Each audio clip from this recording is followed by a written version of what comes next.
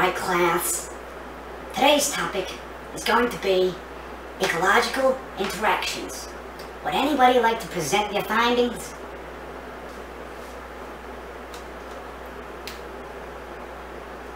Anybody? Anybody at all?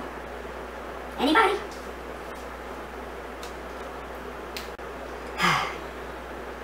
Alright, fine. You, that kid, you. Yeah, you. Come on out here.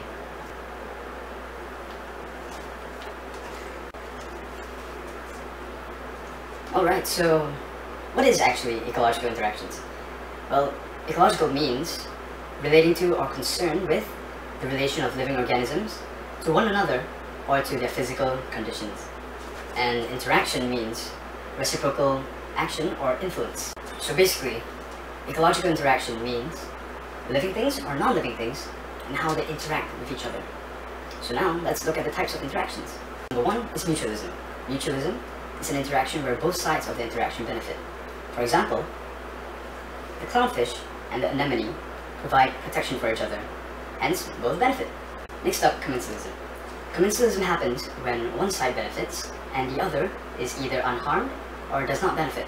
For example, the remora fish has protection and leftover food when the shark feeds. On the other hand, the shark is unharmed and does not benefit. Next, we have parasitism. Parasitism is a type of interaction where a parasite absorbs food from a host, and the host is unfortunately harmed.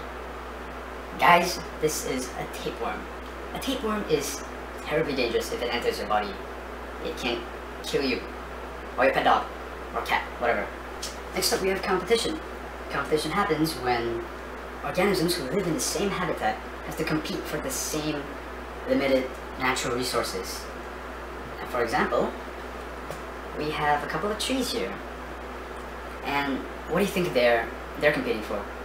If you're thinking stuff like sunlight and water, you're correct. Next up, we have predation. And predation, predator. Yep, it's prey and predator. So in this case, we have a snake and a rabbit. Guess which one eats which? Obviously, the snake eats the rabbit. And poor little guy isn't gonna end very well. That's kind of sad. But there is a bright side. Predation actually helps maintain the population of the prey and the predator in a dynamic ecosystem.